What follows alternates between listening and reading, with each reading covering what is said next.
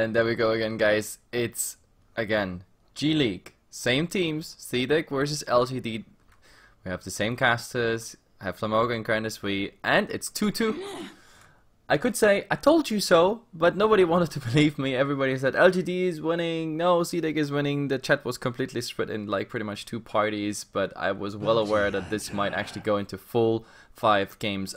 You already noticed like the other tournaments are like even postponing their games right now because of this.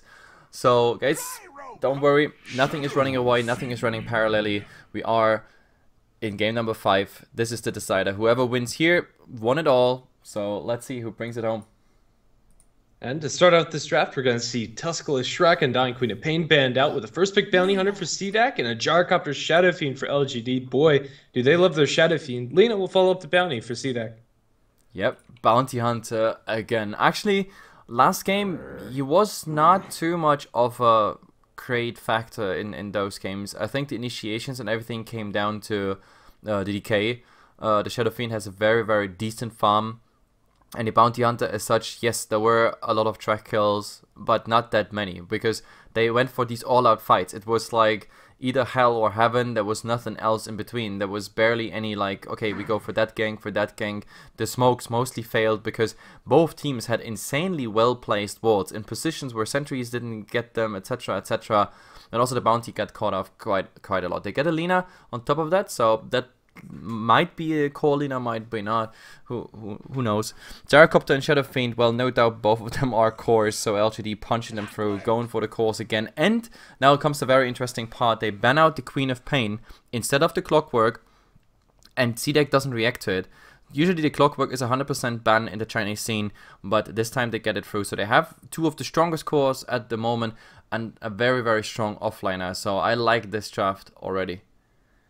Yeah, it's looking pretty good for them. In days of old, it would have been Xiao Clockwork, and that would have been something to see, but it should be for Yao this game around for LGD. So let's see how CDEC are going to react to this. We are probably going to see the Lina played in the mid role, leaving them fairly open when it comes to this draft, but already the raw power level of LGD's heroes is pretty much through the roof. If they want another support, Winter Wyvern could be decent, but Wyvern is prone to just getting jumped, or the amount of magic burst coming out from LGD can almost completely bypass the Cold Embrace. Yeah, pretty much. They pick a Witch Talk directly on top of it, so that's very interesting. Now, yes, I can say totally Winter Wyvern, even coming for the LGD side right now. Witch Talk can't really do much against Cold Embrace, physical damage, not piercing, so I would say yes. I would totally say yes. Let's this be a Winter Wyvern. Even though the Winter Wyverns we saw so far, they have not been doing that great. Like we had some really strong ones in ESCC. We had in the early games today. We had some nice Winter Wyvern plays, but the last 2 were not really impressive. They got taken down really fast out of position. The finger of the line really helped there. They're gonna go for the Rubik instead, which is again. Once more, I think for the 3rd time now, a nice counter to Bounty Hunter to steal that. Of course, for the Lina Laguna played for the Witch Dog ultimate, the Rubik might also be very interesting if he managed to steal that. Yeah, for sure. At the moment, I'm quite liking LGD's lineup in general, but what hero is going to, I don't know, mesh together with CDEC's first 3? At the moment, they're going to need something to go mid up against LGD's heroes, and maybe they just need some sort of laning powerhouse, maybe even considering something like Viper. Yeah, I mean, they if you remember, like, I think 2 drafts ago, they wanted to go for, like, something similar like this, and then a tanky core, and LGD had pretty much the same thought, and they banned out the Viper, and then they went for Decay instead, which kind of worked out. The problem is, where does the damage come from? Like, I'm talking about 30 minutes plus. Right now, CDEC is going for something that does not look very late game-ish to me. That means it has to come through with the cores.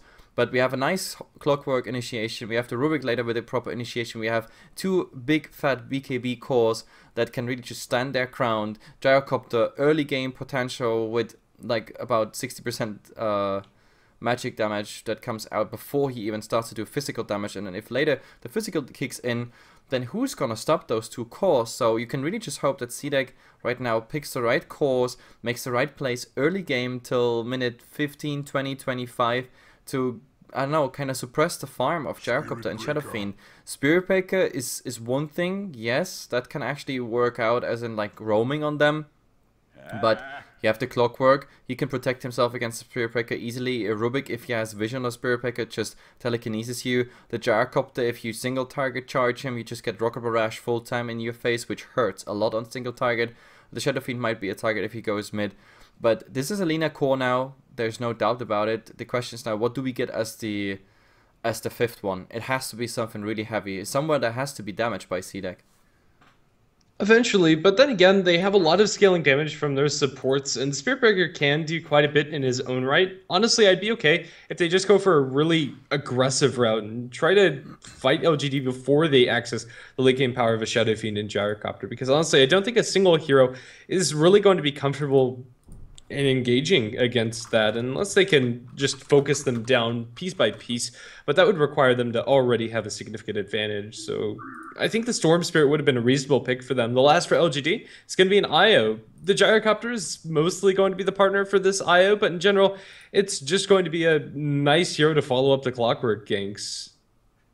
Yep, so the IO, that means we also have like probably Gyrocopter and Shadow Fiend ganks coming in just by relocate. Not to mention that we have, like, of course, nice laning support, HP and mana wise for whatever he's tethered to. So yeah, I kind of like the IO one. It was not really on my radar, I guess, but I can see it totally working out. Yes.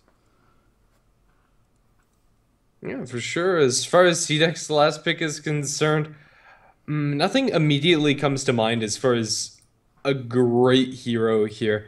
In lane, it's going to be against the Clockwork, so the laning stage should be pretty smooth for CDEC, so they can afford to be a little bit greedy with this, but it's going to be a Slark. I like this pick just in general. LGD don't have very good lockdown for a Slark. Pounce keeps him safe from Clockwork 9 times out of 10. That leaves just the lift from Rubik or whatever Rubik can steal. And so I think that the aggressive Slark is a good way to go. If CDEC can get the ball rolling, this very well could be a victory for them. Yeah, I mean, the Slark has great potential, but there's so much that can stop him at this point. Like, there's also so much damage that still goes through his ultimate. It's not like Shadow Fiend and Gyrocopter only have something that actually requires them to see the Slark. So there's still cooldown, there's still raises, there's still so much that actually even goes through the ultimate. So if he pops that ultimate when he's already low, then he might even die in it. To be honest, it's a very high risk CDEC takes, but I mean, you know, high risk, high wins, I guess, high stakes, high wins, whatever the saying is in English.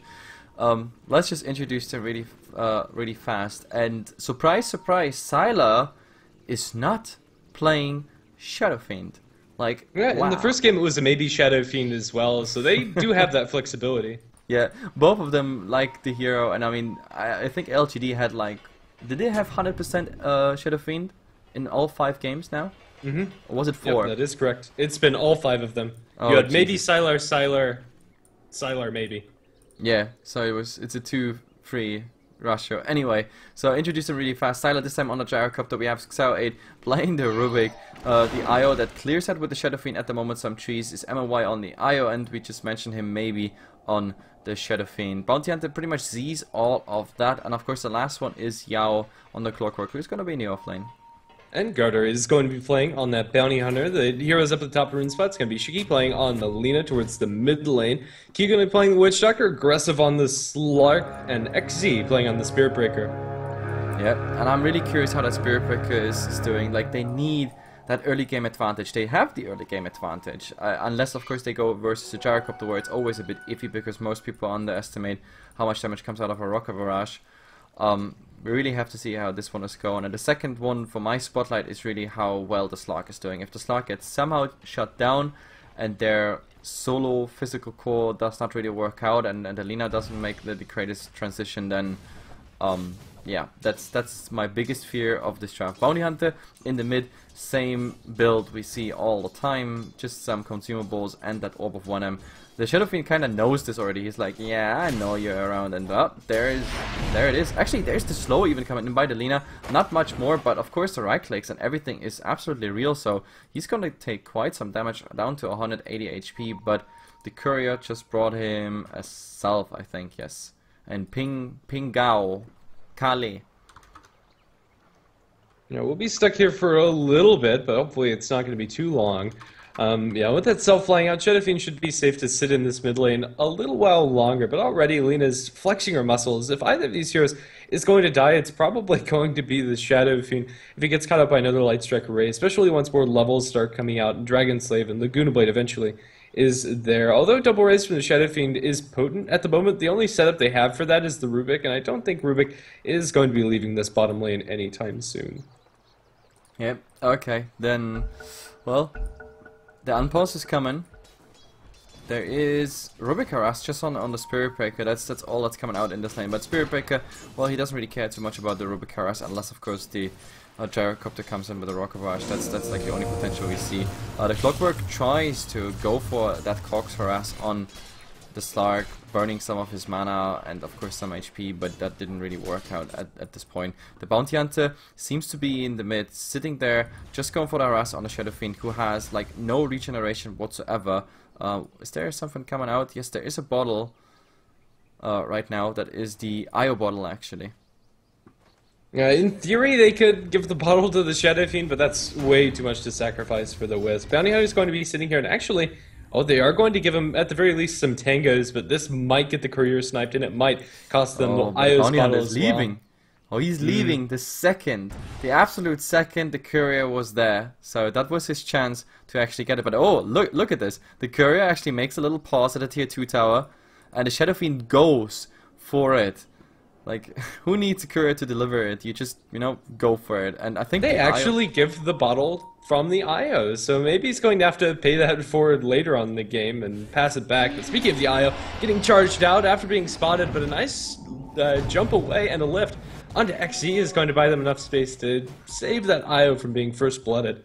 Yeah, nice reaction by the Rubik there, just lifting him up and then making an end to this, because the IO, of course, always in trouble. IO is nothing but a little light bulb with 0 armor, and that is of course a big problem. If the Bounty Hunter already has an initiation on you and then the Spirit Breaker comes in, that's of course really, really bad news. The Clockwork, well, speaking of Spirit Breaker, mid lane maybe gets jumped. They have Bash. Do they even need the Bash? And they'll find it. That's first blood drawn by Shiki with one more auto attack. The 17% coming in, very, very nice, of course, for them. But I don't even think they needed it. You're right. I think that was really just down to right click. So the first blood coming in, the tangos for the Shadow Fiend not doing what they were supposed to do, and in the end, well, he's going down. You have now the IO in the mid as well. He gets his bottle, and actually even gets the bottle refreshed, just because that's how it still is after years of Dota, which is a known bug. Now it's called mechanic. Yeah, pretty much. You'll get the stack on the medium camp too, and the IO should be able to keep on stacking for the Shadow Fiend. It'll give him some nice catch-up gold even after falling prey to that Spirit Breaker gank. Up in top lane, Yao is going to be dancing a little bit with the Witch Doctor. If the Witch Doctor gets isolated with no boots, that could be a pretty easy kill for Clockwork. That is, if he had points into Battery Assault. Unfortunately for the Clock, now he doesn't. Not yet. He doesn't get too much XP out of this whole lane, and he went for 2 points in Rocket Flare because he thinks, I guess, that is his only way to actually do some nice harass and get some right clicks in. Well, let's see where this one is going with only Rocket Flare. Like, I think 1 point in Battery Assault is something you definitely need. However, well, they try to do something. Actually, it latches, and now the damage is coming in. The right clicks, they have to be real. He has nothing really to do against it, but the problem is also, can they actually follow up on the tower? I don't think so. And no, they just go back. He's using Salve, so that's pretty much a reset thing. But it showed the potential. If there was some earlier harass, some more essence stacks on the Slark, for example, this might have actually been a kill, and exactly what the Slark needs in this game to, you know, really get going in the mid lane. Oh, the Lina really wants that Shadow Fiend. There's the stun, but she's under the tower, and look at the IO heal. It's absolutely unreal. Actually pumping him full HP and mana. So there kicks the IO in. That's why you love that hero. Yeah, with the salve, Lina will be able to stick in lane without much HP lost after going for that dive, so I suppose no harm, no foul. But now the Shadow Fiend's starting to pick up a little bit more momentum. Still getting doubled up in CS by the Lina, but at the very least he has some sort of fallback mechanism. Xiao has been spotted by the Bounty Hunter, and it looks like they might be interested in going for a Spirit Breaker gank over here. Spirit Breaker for now hasn't left the lane. That's the problem, like you can't really go for Spirit Breaker gank. Number one reason is he has no mana. Like even if using that one stick charge, he doesn't get up to 100. So charging that Rubik is not possible. And the Gyrocopter would have seen it. And if you charge, you see the angle, and then everybody knows, oh my god, he's probably charging either on me or the guy behind me. So yeah, that was too obvious to actually happen. There is some warding happening around this now, but it's kind of unfortunate because that fresh observer ward is directly on top of a sentry, so that's not gonna take long till this one is dewarded unless they really don't spot it out. Witch Dog saying hello to that Gyrocopter, I say. Clockwork, I mean. But yeah, overall this Lark has free farm. That's what it comes down to. That's exactly what CDEC needs. That's why the Witch Dog is also nicely sitting with him in the lane. Then again, so does Sylar. The Gyrocopter is getting just as much, if not more, than the Slark is up in the top lane. So honestly, this is really close to even, but the Shadow Fiend dropping low will take a stack, and that's going to propel his gold towards whatever his next major item is going to be. He's starting to catch up to the Lina, although it's not through his own work, but the IOs. Courier snipe from Gardar? No, he doesn't do it because he sees the others. Actually, he could go on that Shadow Fiend. Like right now, right here, it probably would not be enough, especially now that the IO has a full bottle again, as well as Tangos. He could heal him, but if the Lina would see it, for example, and she is at the right level for really just drive-by shooting, gangster style, Laguna Blade out of the window of your limo, like just pew pew. But now he's full HP again. Just the Wisp is just too strong and healing. Yeah, it is just a level 2 bounty hunter, no access to shuriken, and really going for solo kills isn't a possibility in the slightest for Gardar.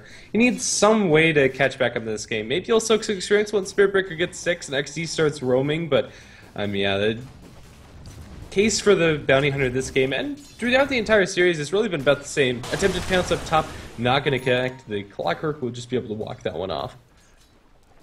Yep, so they still try on the Clockwork. The Clockwork actually now going back, which is a surprise to me. I thought he's gonna stay till level 6 in his lane, but talking about staying, the Spirit Breaker did not stay in his lane. He actually wanted to charge the Shadow Fiend in the mid, but they kind of call it off. Now there is some little war. Oh, okay, that is a very, very awkward pause, because it's the second the Rubik sees the Bounty Hunter, and now is, I don't know, please chat translate for me.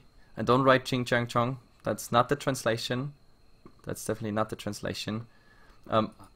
Unfortunately, I don't see the radios of these wards at the moment, but I don't think they see each other, so there's no de-warding going on. But we have another sentry. It's funny how many sentries we have. Like 1, 2, 3 sentries here. There's another one. It's kind of getting all sentry here in this jungle. And there go, and let's see what the Rubik does. Like, is there a call on LGD's side? There's the Fate Bow. Not used telekinesis yet, because the rest of the team is coming in, and this is exactly what I've been talking about. He might run from one into the other, and there is the dust. So I'm really sorry, Bounty Hunter. That pause was, of course, enough time for LGD to plan this elaborate kill. Or the elaborate plan to get the kill, whatever you want to call it. That was very unfortunate, that pause. Even if they didn't pause, I think they still killed the bounty hunter there. It would have been just fast reactions. I think that yeah, it would have been pretty straightforward. We're nearing level 6 for the Clockwork and the Spirit Breaker both. But speaking of the Clock, there's a TP in from the Lina with the double damage rune. This is an easy kill on the Yao with the Laguna Blade and just a couple more right clicks. They'll crater him, and now the Rubik also needs to be very careful. Xiao is going to get Nether struck up, although there is a call down. It's not going to save his life. A double kill for the Lina, and it's not over yet. Silo's going to eat a double damage right click, survives on 150 HP, and then will salve up. In mid lane, the Slark going to pounce forward onto maybe with a little bit of Dark Pact damage. It is going to be close, but not quite. The orb damage will kill up the Slark in kind. The IO coming at the nick of time. The light bulb is at the moment the MVP of this match. He's the only reason that Shadowfiend is still decent in the game. He's also the reason now the Slug left his lane to actually grab an easy kill on the Shadowfiend. Under normal circumstances that would have been an easy kill, but yeah, him coming in, healing him up, then the Razes plus the Spirits just killing him off. That is of course perfect play by them. So LGD really making sure that this Shadowfiend will have decent farm and will have a good stand in this game. Yeah, absolutely. Well, the game's slowed down a little bit, but now that we do have the Nether Strike and the hookshot available, these offliners can start moving, and I think Yao needs to set up some sort of kills if LGD want to find a good foothold in this game. They found some nice farm for the Shadowfiend, but even though he's CSing well, the Lena's just been involved in so many kills that she's out farming when it comes to the raw net worth chart, almost has 1,000 gold advantage. Yeah, that's a good thing. I mean, I told you in the draft I was afraid of like the cores not getting much, or like the lack of like traditional cores where you can straight put your finger on. Okay, that's the game plan, etc. So that's not really happening at the moment. The Slug was at least till that mid little excursion was doing fine. Also fine is of course the Spirit Breaker. I mean, he is relatively early level 6. He was involved in now those 2 kills, almost level 7. He has at least the PTs and a magic one finished. Can now go into something else if he gets some farm. Lina, you already mentioned it, is doing well. So we have the next some crucial levels coming out pretty much on both teams, because we have the Witch Dog getting level 6. The Bounty Hunter and the Rubik, however, they're really lost when it comes to experience and everything right now. It's not their focus. They really pushed the Rubik on a 5th position here, and he lives and breathes it. Courier is going to be flying out with the mechanism up for the Shadowfiend as well as a smoke for the team. This could very easily set up some nice rotations for the LGD squad. They do still have to work around this dire observe ward up on the high ground, so they should know that the smoke is flying out shortly, and it has been delivered. So this rotation probably is expected by CDEC. Yep. So level 6 now on the Witch Dog. He has a TP. He could go in a fight if anything would break out. But is there any candidate location for a fight anyway? It doesn't really look any team is really interested in it. We have a gyrocopter, but he's pretty much also camped by a Wisp just in case something is happening. The Wisp skipping the boots completely at this point. He's really just hovering really slowly over the ground here, but he got to earn, and of course everything you need to just heal except for a mech, and that's of course very nice. We have a smoke. Oh, Clockwork, they have vision on it. Oh, but he misses the hook shot, and of course that's now easy going because the Slug, oh, actually missing. He's just jumping through the cogs, getting pushed back on the other side. Of course that's also a bummer. There's a Bounty Hunter. We have no track yet, but there is the charge. Does he see that? Does he go for it? I don't think so, because that would be a bit too risky. The Slug is trying to get in, but also just to bait out any spell. The Lina, Dragon's Life just driving him out.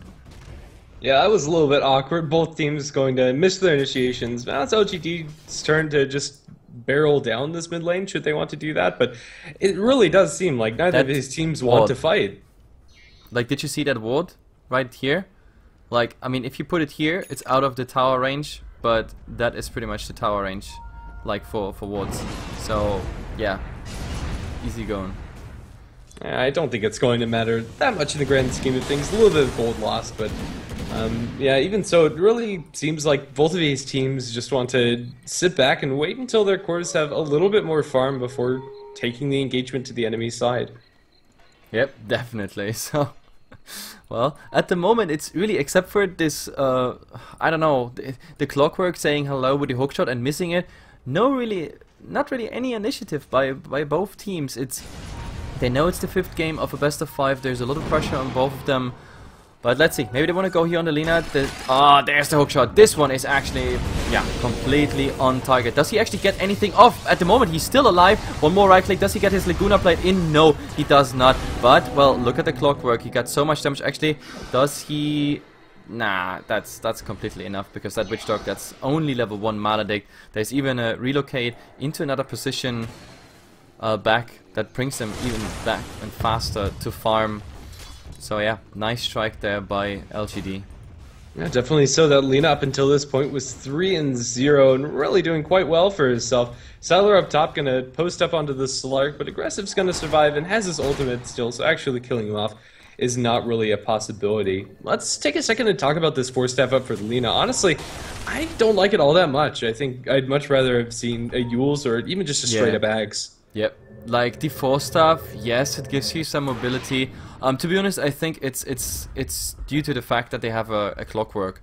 Like under normal circumstances, Alina would never ever go for a 4-staff, not as like a first mention worthy item. But you play against the clockwork, you can only hope that there's not any follow-up CC on you. But talking about CC and everything now, the question is, does it actually come through? There's a TP, there's a nice charge onto here, that Rubik is already down, Laguna played even used for it. Well, the Requiem into so many people, but not everybody is impressed by it. Now the cooldown comes in and everything's falling apart for CDEC, taking so much damage. The Spirit Breaker is gonna be taken down, the Slark is already pouncing away, and this is a 1-for-4 trade. Like, it was so much damage all of a sudden, especially then the second AoE spell coming in by the Gyrocopter.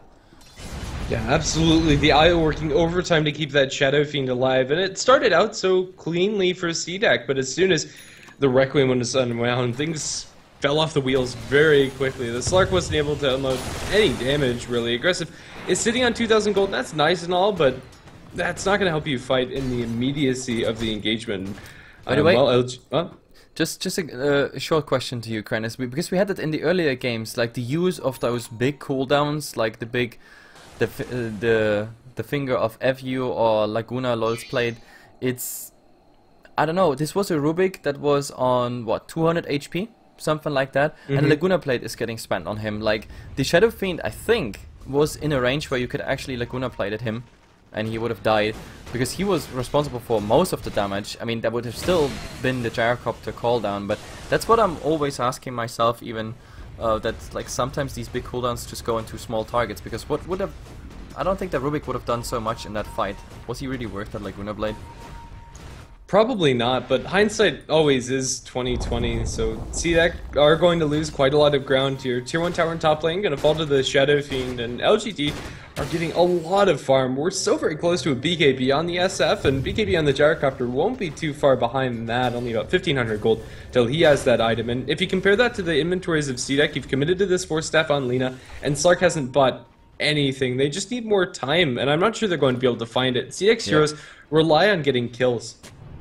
The biggest problem is like that both cores. It's not just LGD pushed their Shadow Fiend through by the help of the IO. It's also that the Gyrocopter was mostly like really the position 1 farmer. Like space was created for him. They were fighting 5 on 4, sometimes even just repelling CDEC on towers and whatnot. But now there's a rotation. Oh, this is gonna be good. The Clockwork finding probably the worst target right here. There's the Witchdog. He's not gonna get anything off this fight. He's still alive, but the raises, well, and the right clicks. He's the first target to go down, but Alina is trying trying her luck on the Clockwork. It's a 1-1-1 trade right now. The AoE, everything is coming down. There is a relocate, bringing the Gyrocopter pretty much back.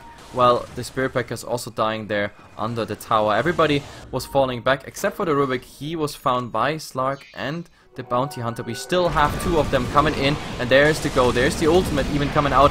On what do they focus? The Light Strike Array completely off here at the moment. He has no cooldown whatsoever, and the IO, beautiful body blocking right here. But now I think they have to stop pursuit, because if Lina turns around, you can actually blow up that IO really fast. And well, the Slark is coming back with the Shadow Blade. There's the opening, but beautiful timing on that tether, just slipping away. He is supposed to be, you know, the fishy in the slippery one, but that IO is the real fish on the patch here. Definitely, and without boots, MMY's positioning inside these fights has been immaculate.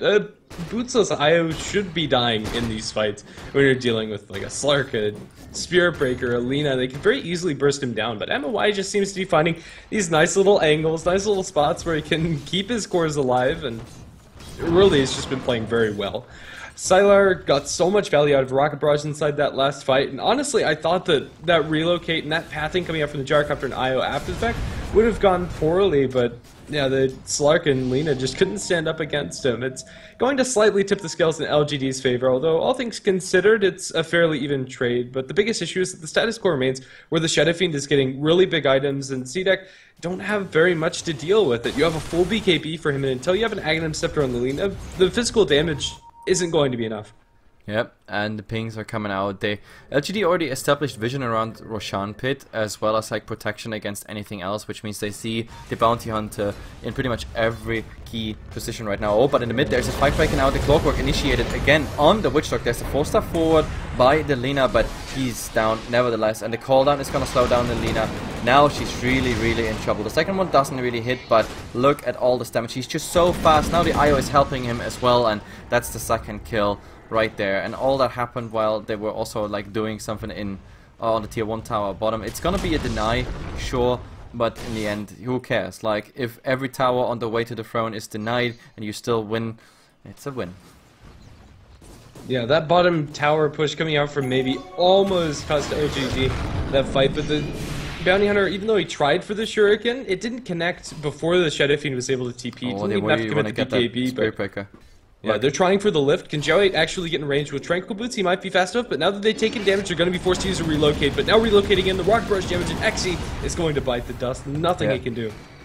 And for those who wonder why he did not charge away, well, the Ruik was waiting for it. I don't think he would have ever used the telekinesis there before. They just wanted to like really give vision for the relocate and everything, because the second you charge, you have that like tiny little delay, and that's exactly the delay the Rubik would have used and just lifted you up the second you charge away. So that's the third kill in a series of, I don't know, very weird fights for CDEC.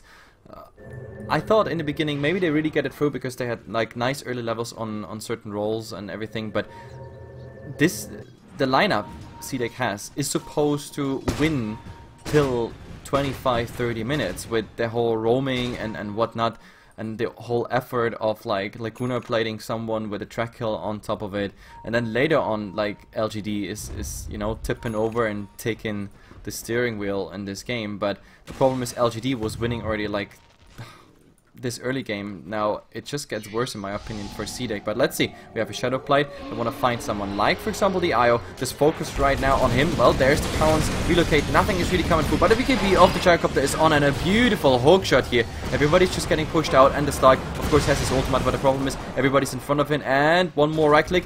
Well, he's actually regenerating HP here on the way, so for now they are alive, but wow, this is so much effort just for a little IO. Yeah, a lot committed, but then again, they also forced out the BKB charge coming out from Sylar, so in any case, there is a little bit of traded value. They're going to get lifted up onto aggressive. Caught inside the cog. Jiao is going to be focused down by Electric Array and a Laguna Blade. The Spirit Breaker charges forward, but on too little HP to go for any more. They force out yet another Black King Bar charges. CDEC might be able to chase forward with 4-staff in Light Strike Array. Shiki's going in, balls deep onto Sylar with the focus damage coming out from the Slark. It's just not enough. The Io's joining the fray again. Sylar eventually will fall, but the damage is mostly done. They'll get another stun onto Xy. Xy's still surviving. One right click from the Shadow Fiend will do him in, but it's a team wipe for CDEC as they completely take away LGD.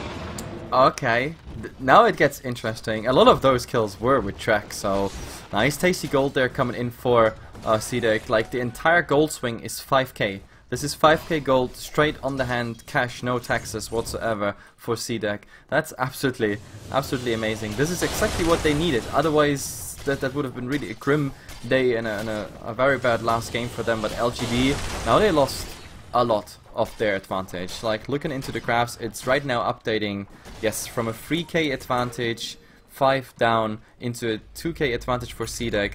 That's a mini comeback of sorts, right? Yeah, it is. It translates into some pretty important items for the team. You have an Agnum Scepter completed up for the Lina. Spirit Breaker goes back for a catch-up Midas, and Slark is going to finish his Black King Bar. This makes the next couple of fights a lot easier for them. With BKBs on both the Shadow Fiend and the Gyrocopter, having an Agnum Scepter Laguna Blade is going to help so much. And granted, it's not at its full capacity yet. It's not a level 16 Lina. But even so, that's 675 damage right off the bat. It's going to be dropping somebody down to about half, which is absolutely amazing. And yeah, the Slark is going to be a force to be reckoned with. This game got, as you said, a lot more interesting. Yep, right now it's very interesting. Like, such a swing, just one big fight and everything can just turn. Of course, they couldn't really capitalize on anything because that fight before, like the initiation on the IO, cost them already so much. And I was surprised that out of all these resources, they still pulled a 5-man wipe on LGD. Of course, it was just not enough steam in the machine right there just to yeah, go for Roshan. But talking about Steam, they might actually have enough here, because jumping on a gyrocopter, that is a 9-second BKB. Oh, there's the initiation here on the Rubik. Everything's on. Getting the Rubik out already, that would be just amazing. But he's still somehow alive, and there's the hookshot initiation by the Clockwork. And look at the gyrocopter going full ham here on the Witchdog, so there's no way he gets anything up. Requiem, so much damage right now, right here. And there's the Spirit Breaker also going down. It's a 2-for-1. I have no idea how that Rubik really survived in the end. They really want to get that Bounty Hunter. If he uses something... No. I think everybody is sort of... Yeah, getting away somehow. But it's only a 2-for-1 trade. It's crazy. And it's a great 2-for-1 trade for LGD. That IO ate the Laguna Blade coming out from Lina. And really at this point, IO can't survive that no matter what. They trade for the mid Lina and the offlane Spirit Breaker. And really, that double mech kill coming out from the Tether onto the Rubik is what turned things around for LGD. If Rubik wasn't there, things could have gone smoother for CDEC. They had to commit so hard to try to go for that kill, but anything short of killing off the IO isn't going to work out for them. The IO is constantly healing up targets and making it impossible for CDEC to get clean initiations in a 5v5 skirmish. Tier 2 tower in mid going to fall immediately after the fact, and now LGD are back on the warpath. Yep. I mean, it's not like a full comeback or anything, but of course it's a nice kill, especially getting the Lina core down there as well and capitalizing on it. That's the big difference between those two fights. It was less of a trade, more of a step forward to actually go, for example, on high ground after, like, I don't know, a plus 30 minutes plus fight. Then through the mid. Now the high ground would be the next step for LGD if they really find something. Then again, we also have Roshan. So Roshan, in these matches, like high stake matches, Roshans are always relatively late. So yeah, I wonder when this Roshan is gonna happen. So far we never had like one of those big Roshan fights that were really like a turnaround with a 5-on-5, because most of the teams went instantly back when they just had the idea of the other team coming to fight. So nobody really wants to fight in the Rosh pit. And if you think about it, I mean, I think LGD would win any Roshan fight just because of the AoE potential.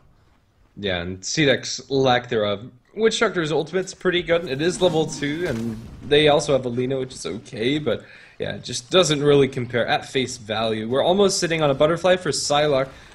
He's still missing the Talisman Invasion and the Quarterstaff, but has enough money for the Quarterstaff at the very least, and well, we now have Ghost Scepter up for MMY, as if he wasn't hard enough to kill already. This is going to mean that they probably have to commit a Laguna Blade if they want to bring MMY down at the beginning of the engagement.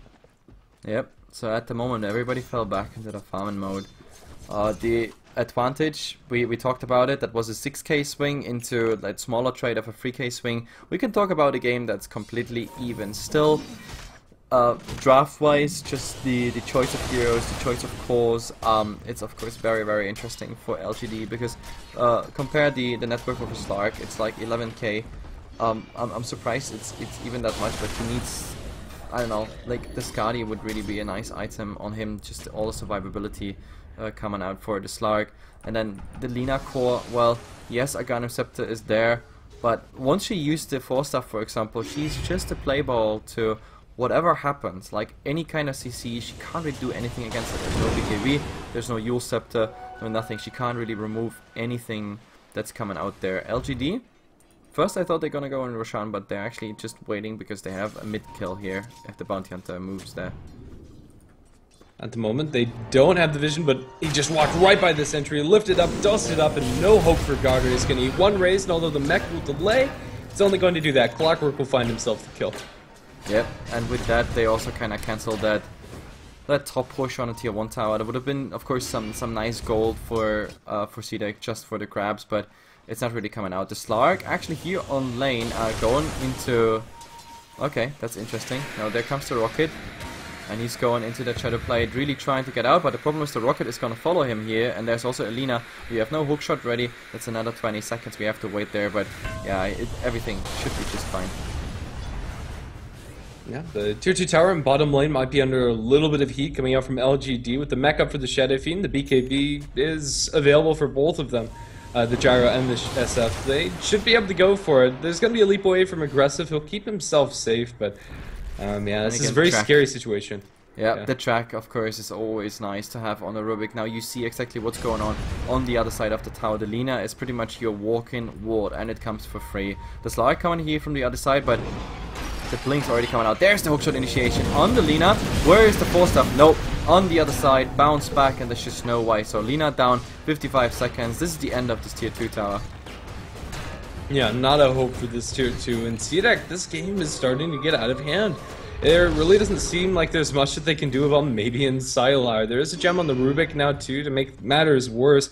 Their map control, or lack thereof, is going to continue to progress in a downward spiral. At the moment, there is a Dire Observer ward inside the middle river area and a lane ward to spot out rotations up towards top and one down in bottom, but oh, the buyback, they're going to go for this. They want to contest this Roshan, but ooh, let's see how this fight breaks out. Spirit Breaker is going to cancel his charge, but gets in range for the lift. Pulled back in. They're going to cogs him in with the Rock Brush. Spirit Breaker down. Aggressive goes onto the backlines, kills off Xiao 8, but maybe at the cost of his own life. He has the BKB and is trying to run forward for the IO. MMY still surviving by some miracle. Will heal up Sylar a little bit more. Aggressive is back up at about 100% HP. Sylar is isolated from the rest of his team as maybe unwinds the Requiem. Spirit Breaker charges right through it, trying to kill off this Wisp, but he just can't do it. The paralyzing cask bounces through, is going to hit maybe and Yao a handful more times. This Aggressive goes for another round onto the Clockwork. 2 for 2 as they chase for even more. The Slark has a little bit of track movement speed. It's going to bounce into Sylar, but the Rock Brush damage might be a little too much if they're not careful. There is no Laguna Blade. It was previously spent inside this fight, so it looks like CDEC are going to have to pull out. Aggressive, although he wants it, I think he wants it maybe a little too much. LGD are going to back off, and it looks like 2 for 2 is all it's going to be. Wow, I mean, that was so goddamn close. To be honest, CDEC was here on the brink of making a hilarious, insane and very good fight, because that gyrocopter was low, like 10-15%, something like that. Oh, there's the gem on the ground. Oh, Slark, that would have been just amazing. Like dropping the stick, replacing it with the gem, easy going right there, but it's not gonna happen anyway. And also the IO was super low just by the Slark and everything, but didn't get any collateral damage. So the IO as well as the gyrocopter, they healed themselves up to like 60, 70, 80% HP and then rejoined the fight, and therefore CDEC had to retreat. So the fight was really like completely on the edge for LGD. If they would have lost one of those guys, the entire thing would have fallen apart. Talk about falling apart, Roshan is doing that right now. That's going to mean ages for maybe with the double damage rune. There was no hope for CDEC to take that fight. Now LGD can go again. The BKBs are starting to wear thin. 6 seconds on the Shadow Fiend, 7 seconds on the Gyrocopter. But even with that small window of match community, it should be enough for them to threaten high ground at the very least. Their team fight is just a tad bit stronger, especially inside these closed quarters. Yeah, and now comes really the thing I'm mostly worried about is like the counter push of CDEC. It's not the most amazing thing. They can, yeah, they throw out the coconuts, there is a Dragon Slave, sure, but besides that, it's not really the right thing. Slark is trying to be invisible and fancy coming from the side, but now that they have a gem on the Rubik, for example, they know when the Slark is coming in and he can't save himself, for example, again into like the Shadow Blade's cooldown. He has to use his ultimate. By the end of this ultimate, he's either full HP and still good fighting, or it's not really working. Oh, that was a nice 4-staff by the Lina, trying to get the Shadow Fiend in a good position, but, well, there's a rocket. Nobody's taking care of it, and they rather take care of the tier 3 tower. So, that's that, and the question is now, LGD back, or LGD continues? That was so close to a super clutch 4-staff by the Lina, almost landing Light Strike Ray after the fact, and if they did, maybe they can take the Aegis off of maybe, but even without the Shadow Fiend's first life, his second life is absolutely terrifying. LGD can stick around and maybe go for a little bit more. The track is going to be annoying for them, and currently there are 2 members of the LGD side that are tracked, but the opening really doesn't get much better for this. Currently XE sitting outside of the Dire base. Might find a good angle for a charge here, let's see. Yeah, I mean, the Spirit Breaker is doing what he can do, right? I mean, he has a Midas rolling, so that's cool for him. He can use it on a big creep right here, right now. He can even push tier 1, but I think the action is already going on here. The Shadow Fiend, super ballsy, obviously, because he has the Aegis. He can easily work with that. The Slark, well, he's, I don't know, looking there. Maybe he wants to get a pounce. There's no Sentry Ward, no nothing, which means they have nice high ground vision right now. They see everything that's going on, and look at the tracks. The tracks are just going forth and back to Slark. Oh, this is, what a standoff. Yeah, and it doesn't seem like it shows any sign of breaking anytime soon. The tracks will continue on either side, but Aggressive's going to drop very low, and the lift comes after the purge. He's going to go down with no buyback. He just bought out for a Scotty, if I'm not mistaken. No, he didn't even get that finished. Yao's gonna need a Laguna Blade to the dome, but healed up by MMY is going to survive, and this is a disaster for CDEC. They're going to lose 1, if not 2 sets of barracks. Yeah, they're just gonna continue this. Like, there's, yeah, no buyback on the start. This is so bad news. Like, it's a 5-on-4 situation. Enough creeps still left there.